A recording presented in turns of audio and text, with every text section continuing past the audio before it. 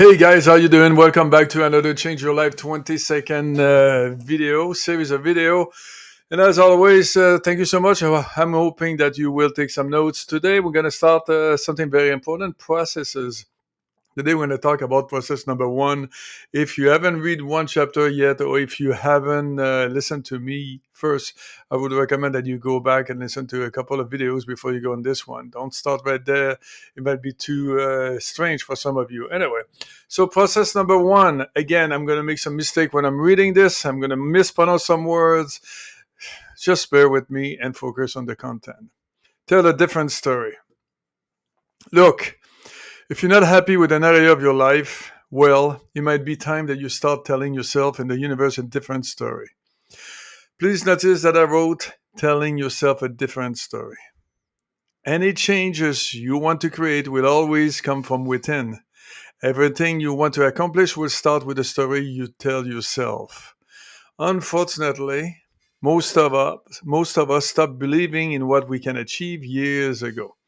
We used to have dreams, vision, and wanted to achieve so much. But life happened. And somewhere along the way, we neglected to create our own story and started living an ordinary life. We began to react to the circumstances of our environment and began listening to what others told us what we should do and not do. And at the same time, we accepted and believe in our self-limitation. What I want to say here is pretty simple, right? When you're young, sometimes if you look at somebody who's young, 6, 7, 8 years old, what do you want to do? I want to be an astronaut. I want to be the president. I want to be a doctor. I want to be whatever they want to be. There's no limitation in their thinking yet. But eventually, parents, other people, coaches, teachers, tutors, mentors. Oh, you cannot do this. You should do this at the same time. And we start believing in what other people believe what you can do. Instead of believing in yourself, you start believing in what other people believe you can do, especially your parents. And at the end of the day, it creates self-limitation. You don't want to have self-limitation. I mean, this is what it is, right? You do not, if you have self-limitation right now, it's time to get rid of it. And one of the way to get rid of it is by this exercise: create your story every morning. How to do it? First, you will need to create your story, and I suggest that you write your final copy on something valuable. Something that reminds you that this new story is precious for you. I like the saying, think on paper. Writing will help you gather and organize your thoughts, making you think with purpose, focusing on what you want to say. Some of my clients will take a few hours, write their new story, and read it a few times, several times a day, particularly when they get up in the morning and before they're going to bed at night. I prefer to take a few minutes every day and rewrite my story every morning. I believe in adding substance and details to it as often as I can. Of course, someday the story will be the same as the day before, but other days I find a better way to formulate what I want to manifest, or I get inspired and add a new component and details to do it. It doesn't matter what you do, right? You write your story. This is the way I look at it, right? I will take a piece of paper right now if you don't have a story and will say, oh, write it. I will do it writing.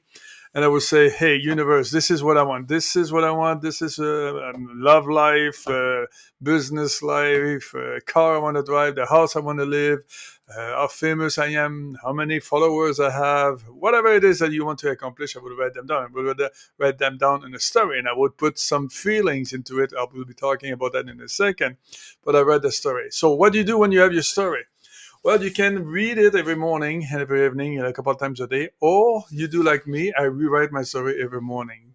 Because sometimes, like I said, it helps me, first of all, to focus on what I want to accomplish, and sometimes I had another idea, different words, which brings different feelings, and that's the way. Either way, focus on your story. Because the more you focus on what you want to accomplish, the more you focus on your story, the more it's in your head, the faster it's going to manifest in your life.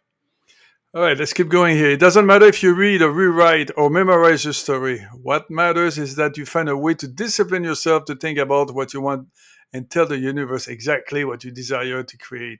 Clarity is power. I always say that clarity is power, and the word discipline is very important here. See, when you take the time to write and describe what you want to manifest every morning, you are forced to focus or motivate or influence to focus. And the more you focus on what you want, the faster it will manifest in your life. Excuse me, it's the law. A few tips when writing your story. You may want to start writing most of your sentences with the word I am or I feel. Always write your story in the present tense. You must describe your story like it is happening now or like it's already done. You want to tell the universe what you expect with what I call feeling words. What feeling will I experience as I manifest this new goal, desire? You should use words such as satisfying, accomplished, joyful, happy, successful, easy, frequently. Everybody's stories will be different, but you could start by describing your new business, career, life, and then defining your perfect lover if he or she is not in your life already. You may want to spend some time describing your new fitness and health story. Any object, person, or circumstances you want to attract and manifest should be in your story, including the life area you want to improve. By the way, this is a personal, right? So don't be afraid or care about what other people think or will think. It it's all about you. It is your time. It's time to start telling your new story and create your new reality. Here's an example of my story a few years ago. I am powerful. See, I start with the I am, and I talk about positive, and it is present. I am powerful. I'm a powerful coach. I am a powerful influencer. I am successful. My business is booming, and I have hundreds of satisfied clients, thousands of happy followers. I am the author of a bestseller book, and its sales revenue is already surpassed expectation. I am famous. I am well known in the coaching industry. People love me. They love what I do and how I do it. They love my programs, and they get precise results and outstanding outcomes. Because my business is booming and growing fast, I am now creating a Focus 180 franchise where I partner with other professional coaches to serve more clients. I am successful that I need to hire salespeople. I am so successful that I need to hire salespeople, customer service representative, marketers, social media expert, etc. People are calling my staff to book speaking engagement with me. I'm busy, I'm happy, I feel good, satisfied, successful, accomplished, and it feels like it's already done. See, the story above is only a short version of my actual business career story. I have also created other stories for each different area of my life, such as relationship, health, peace of mind, etc. And I recommend that you do the same. There is no doubt in my mind that if I keep focusing and telling this story with feeling as often as I can, it is happening, and very soon I will be saying, I created my own life story and I am ready to create a bigger one. You can do the same. Just know that your story will evolve and change, probably get bigger as you accomplish more and more every day. That's the beauty of creating your own life stories. You can add to it, modify it at any time you want. From now on, tell your story the way you want it to be. And when you realize that your story is not in alignment with the direction of your goal, then stop and tell a different story. This process is so powerful, you can change your entire life by improving your story you tell yourself.